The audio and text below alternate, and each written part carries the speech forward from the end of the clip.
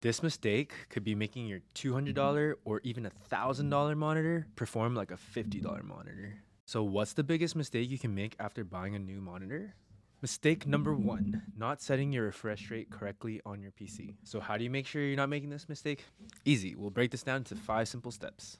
Step 1, go to your desktop. Step 2, right click and press display settings. Step 3, click on advanced displays. Step 4, if you have multiple monitors, make sure you have the correct display selected.